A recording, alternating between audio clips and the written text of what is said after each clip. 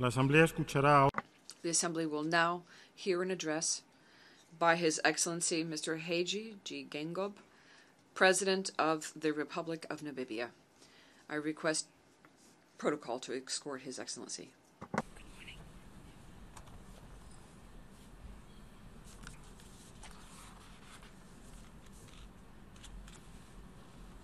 En nombre de la On behalf of the General Assembly, I have the honor to welcome to the United Nations His Excellency Hage Geingob, President of the Republic of Namibia, and to invite him to address the Assembly.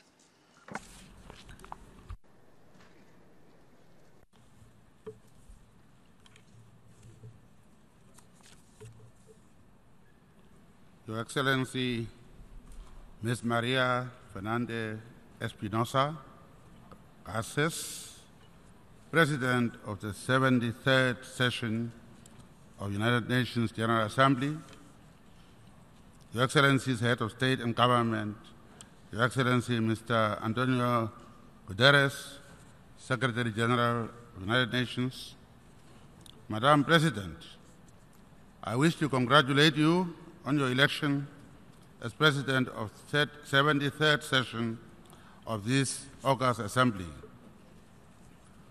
On July 21st, 2018, the people of Namibia and our friends around the world laid to rest our first Foreign Minister, Dr. Theo Ben-Gurion. He represented our liberation movement, SWAPO, here at the United Nations for over 15 years. Under his presidency, at the 54th session of the United Nations General Assembly, we adopted the Millennium Development Goals, the precursor to the Sustainable Development Goals. The family of Dr. Gurion, the government, and the people of the Republic of Namibia have been deeply touched by the outpouring of condolences and sympathies following his death. We are deeply appreciative of the memorial service held in his honor here at the UN headquarters. 2 months ago, I traveled to Nigeria to bury a former UN Under-Secretary General and Executive Secretary of the Economic Commission for Africa, who worked with us during our liberation struggle. I refer to Professor Adebayo Adedeji. 2 weeks ago, I traveled to Accra for the burial of Mr. Kofi Annan, the 7th Secretary General of this venerable organization, an African sun whose flame has been extinguished, but whose light will shine on through the ages. A few days ago, in this very hall, we gathered to pay tribute to this revered personality, an architect of peace. He was a man of great stature who dedicated his entire adult life towards the pursuit of global peace and security. May the souls of these distinguished sons of Africa and UN rest in eternal peace. Following the end of the Cold War and the old bipolar dispensation, the world has slowly drifted ever more worryingly towards unilateral action. This development goes against one of the fundamental tenets of democracy upon which our organization is built. It is for this reason that we must embrace multilateralism with greater urgency to counter unilateral action. It is also for this reason that we fully concur with Secretary General's sentiments as contained in his statement to this Assembly that, and I quote, "As today's problems grow ever more global, multilateralism is more important than ever," unquote. The Republic of Namibia is founded upon the principles of democracy, the rule of law, and justice. The fundamental rights and freedoms enshrined in our Constitution include virtually all the rights and freedoms recognized in international human rights instruments. However, these instruments in themselves are not sufficient to bring about sustainable development. Namibia recognizes that there are existing and emerging threats and challenges that continue to frustrate individual and collective efforts to achieve greater socio-economic progress. To this end, Namibia has embraced sustainable development and is fully committed to Agenda 2030 and its principles, goals, targets, and indicators. As a matter of fact, Namibia has integrated all 17 goals and their targets in its national development plans.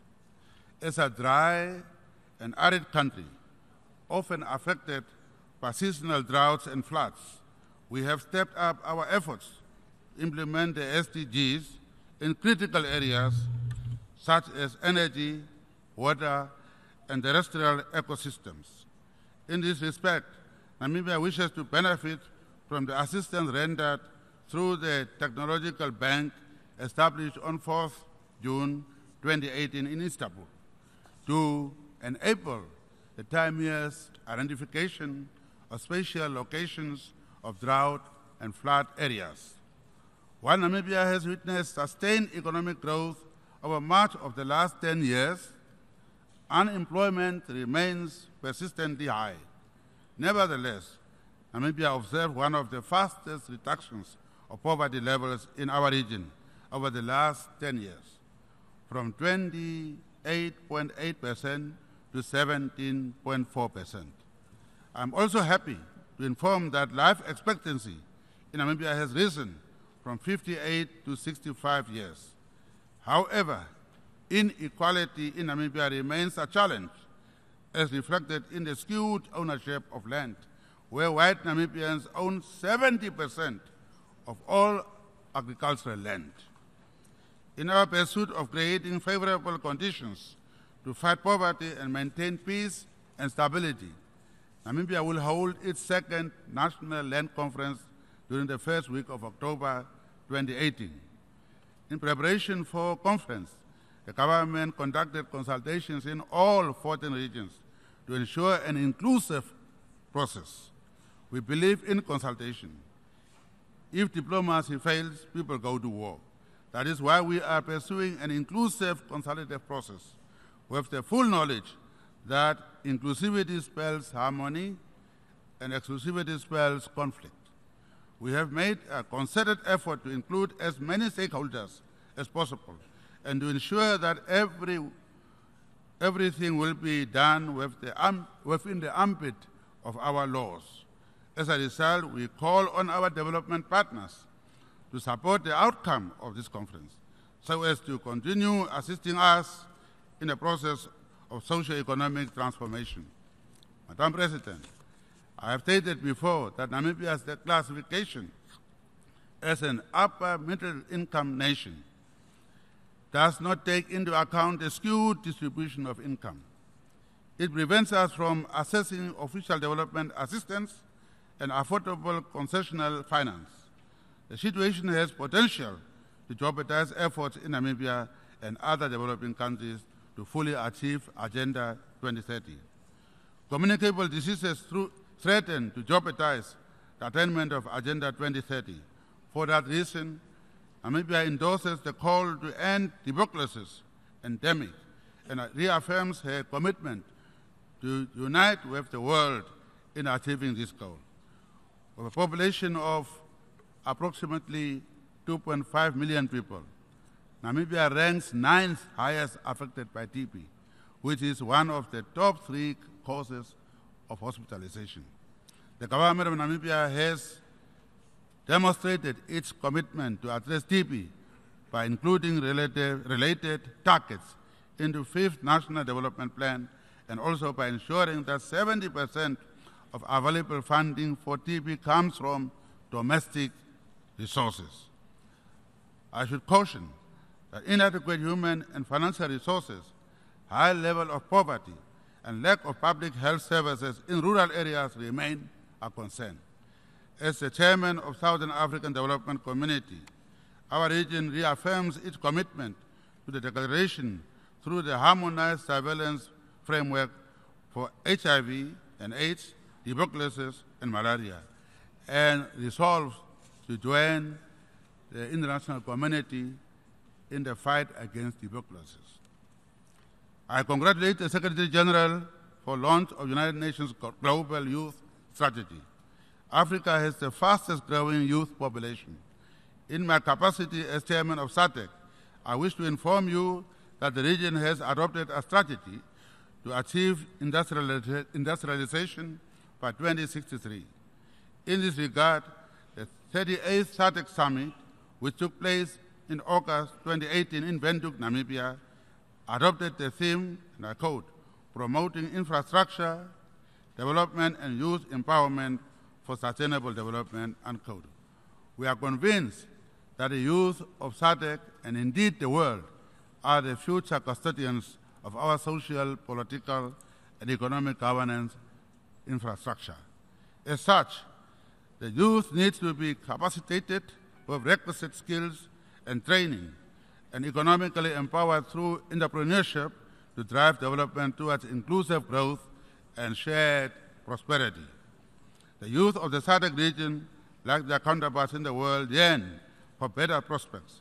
They yearn for a future of opportunity and job certainty, where the fourth industrial revolution will present opportunity and not threat. A future characterized by rapid advancement of technologies, advanced robotics, artificial intelligence, and mechanization should present more opportunities and not problems for our youth and humanity at large. The onus is on us to mitigate the potential problems these technologies can bring and understand how they can be used to enable our youth to become drivers of economic growth and industrial development. Let me emphasize that excluding women from certain spheres of life is to put to waste skills and expertise that can contribute to sustainable development. In this context, we applaud the Secretary General for exercising leadership and thus reaching gender parity among senior management and resident coordinators. Namibia is fully committed to implementing gender equality, which is evident in the important role women play in our politics. The late Secretary General Kofi Annan was right when he said, and I quote, gender equality is more than a goal in itself. It is a precondition for meeting the challenge of reducing poverty, promoting sustainable development, and building good governance, unquote.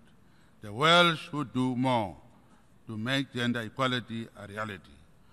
While we commend the Secretary General for his successful reform initiatives, may I remind this August Assembly of the historic pledge we all made during the World Summit held in 2005, a pledge, and I quote, to strengthen United Nations with a view to enhancing its authority and efficiency and to address effectively the full range of challenges of our time, unquote. It is time to ensure we live up to that pledge.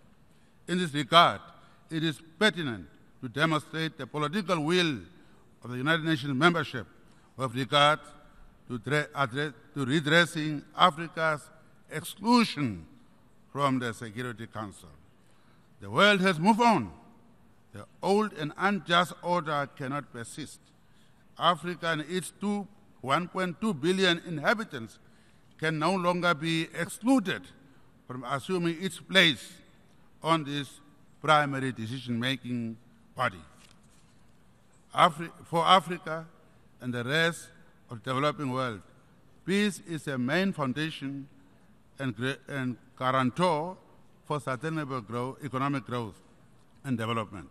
As leaders, together with the citizenry of the great African continent, we need to understand that it is our collective responsibility to maintain peace in order to enable Africa to unlock its full potential. Every step that advances a peaceful Africa should be welcomed.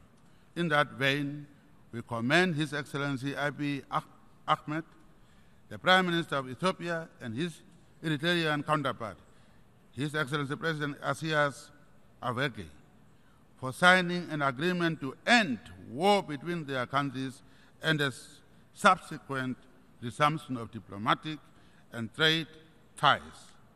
I'm confident that this spirit of unity, peace, and security, as embodied in the AU Agenda 2063, would be transplanted throughout the Horn of Africa and all parts afflicted by conflict in Africa.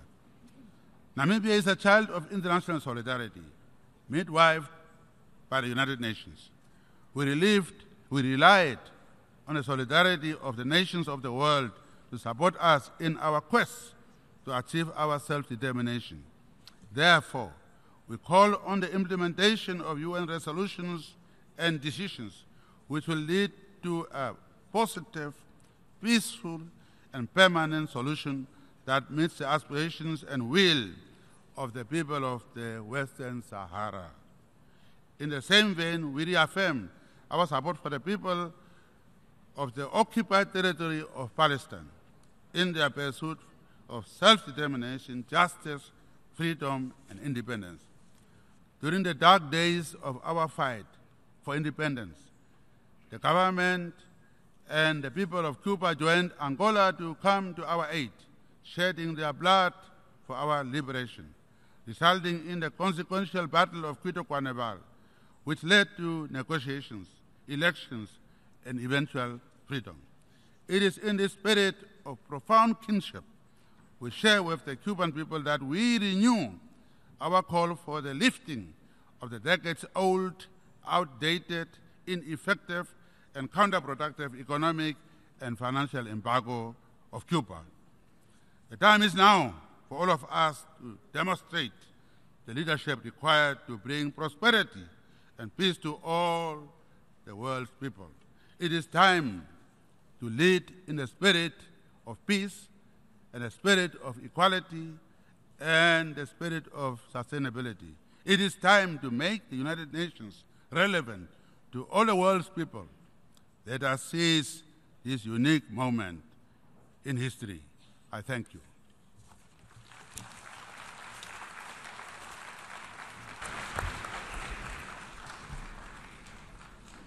En nombre de la Asamblea General. On behalf of the General Assembly, I would like to thank His Excellency Hage Geingob, President of the Republic of Namibia, for the statement just made. May I request representatives to remain seated while we greet the head of state.